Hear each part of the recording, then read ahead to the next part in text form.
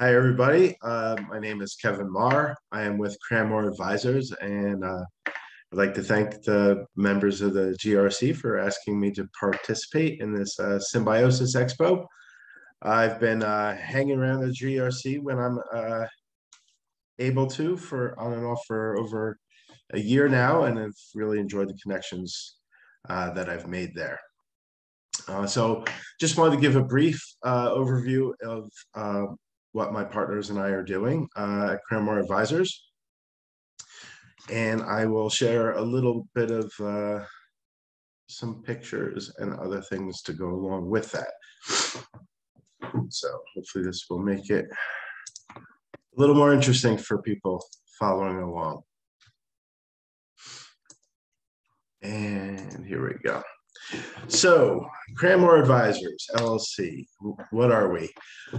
So our mission statement is to implement nature-based solutions using regenerative agricultural practices with multiple goals: enhance the environment, provide nourishing food, empower the next generation farmer, and also other farmers that are, considering these practices, and operate with a commercial mindset. And all of those things are done building off of the work of our partner, Mark Shepard. His book, Restoration Agriculture, which he wrote, kind of exploring through his view as an ecologist of how agriculture has degraded much of the land on which it's practiced, but that there is an opportunity to actually do ecosystem restoration in the context of agriculture. And it is perhaps the most exciting leverage point that I have been exposed to.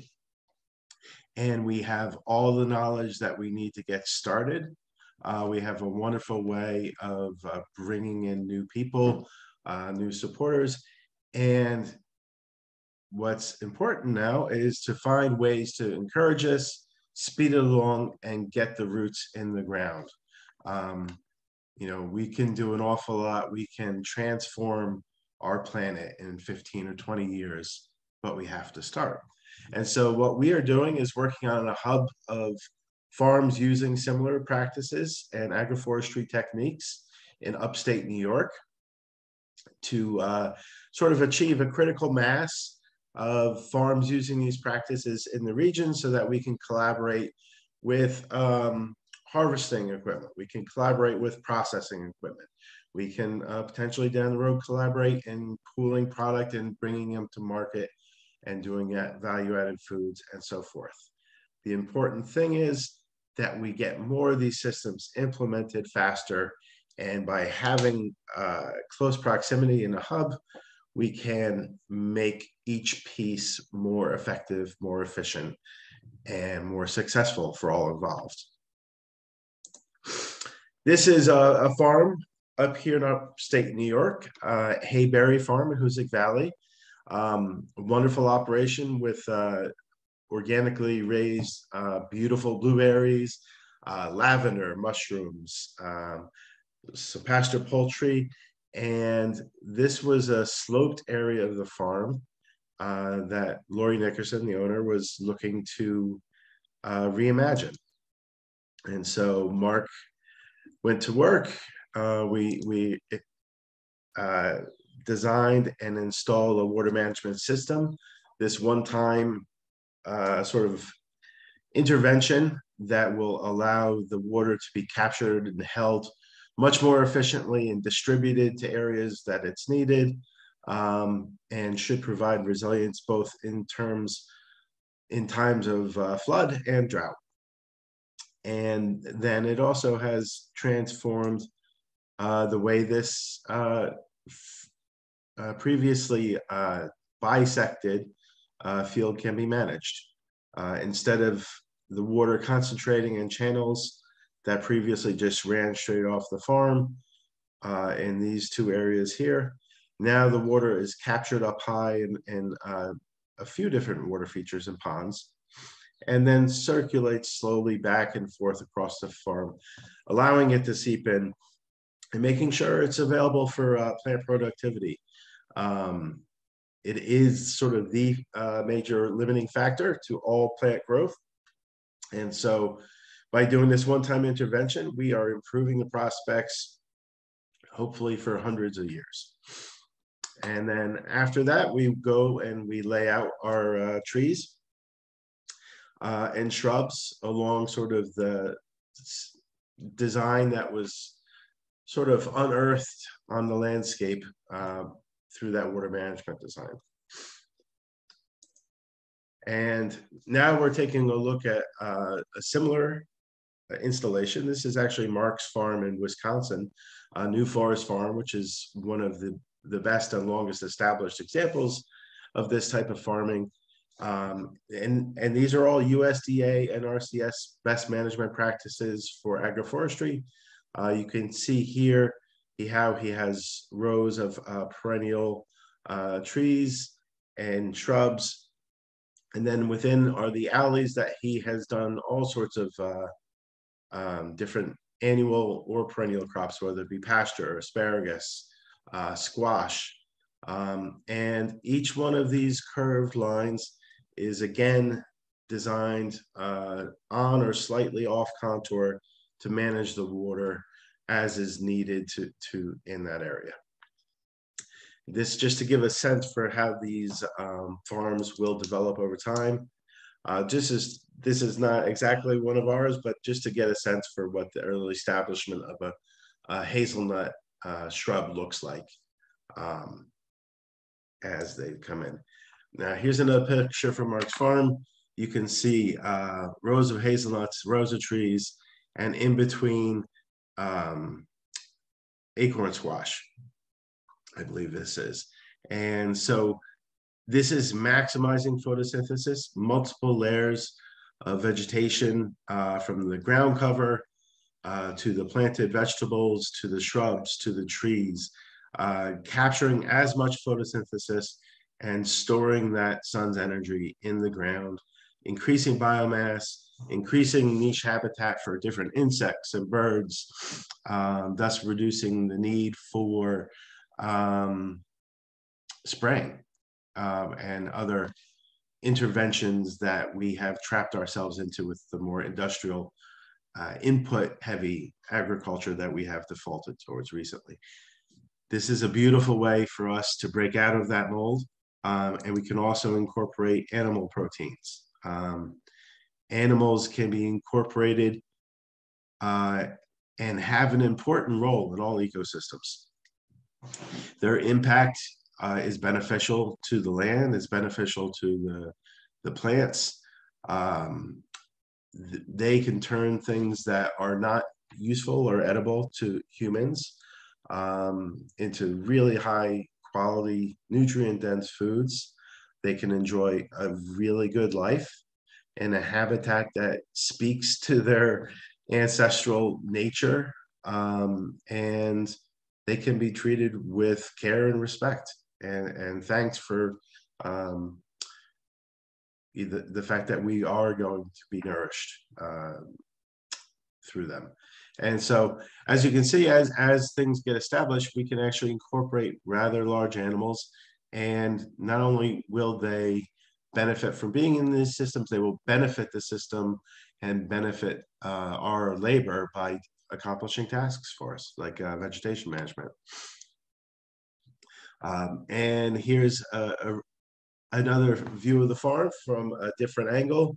And as you can see from the above view, it's very easy to see how these systems are laid out with a lot of thought and care in terms of how to harvest and how to manage. But on the ground, they can actually they can seem somewhat wild when that perspective is lost. And I think that's part of the reason why the biodiversity seems to love it so much. These are not exactly natural systems. They are designed and managed by humans, but they mimic natural ecosystems. And all of the life that is suited to these ecosystems seems to respond to that. And it's a very exciting thing. We don't have to take everything off of our farms. We can create space for the rest of life. And not only can we create it, the rest of life will be happy to provide their ecosystem services, and we will have an easier time of managing these ecosystems for their presence. And of course, early years, hand harvest, having people out to our farms is something that we are very excited to do. Down the road, as I said, collaborating with farms to buy more efficient harvesting equipment and so forth is something we have on our radar. And that sort of collaboration is a very exciting way to improve for a whole number of farms and a whole region all at once, we believe. And despite the fact that this is a somewhat wild looking thing, there's a lot of food being produced here, and it's quite beautiful. And to consider that this was 15 or 20 years ago, just a cornfield. We can do an awful lot. We know enough to really get started. And what we are doing now is creating ways to do that, plant that tree, get those roots in the ground. And we are doing that in a way where we work with existing landowners.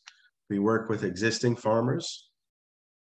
We are now working with investors. We just bought a first investment farm in partnership with accredited investors to go out and proactively implement these sort of regenerative agroforestry systems and to speed up the processes of adoption. And we are looking to do more of this. And if you are an accredited investor, we are launching a fundraising for our second farm that we are hopeful to have right down the road from our first. So we're really creating a hub of these systems in the area. If you are in the upstate New York region and would like to and have land or interested in participating, we would love to talk to you. If you're in other areas, Mark and his Restoration Agricultural Development team, they do this type of thing all over the country. And we are looking to kind of replicate this model of a hub in different areas at some point a little bit down the road. We would love to reach out and speak to anyone who's interested in doing this in their region. The other thing is please, reach out via our email, CrannMorAdvisors.com. And if you have any questions for me personally, here's my contact information. On CrannMorAdvisors.com, you'll find links to all of our social media. And I know not everyone out there is an accredited investor who could join us in an investment farm, but we would encourage people to drop us a line at CrannMorAdvisors.com. We are going to be having events. We are going to have opportunities to come for farm stays. We are going to have product for sale, pasture-raised chickens, mushrooms, other things that all of these types of things are important for supporting not just this farm or the farms in our network, but any farmer you see who's implementing these regenerative type practices and bringing more life back to their farms. Find someone close to you and support them. And if you're interested in supporting us, we'd love to have that as well. We are also coming out soon, and again, we'll post this on CrannMorAdvisors.com and on our social media. But we are working with a group to come out with an NFT that is sort of a farm support NFT, where there are different benefits going to be listed within the NFT, including a 10% discount for people who are interested in educational events, farm stays, product from our farms as a way for people to get involved, stay involved, order some high quality, nutrient dense foods from our farms and our network, and have an accessible way to support and get a fun way to get involved. And more will be coming about that shortly. And again, I would also give a little pitch if you have the means to give some support to the GRC. They do a really interesting and useful function of bringing people together who are looking to regenerate sort of all portions of our society and culture.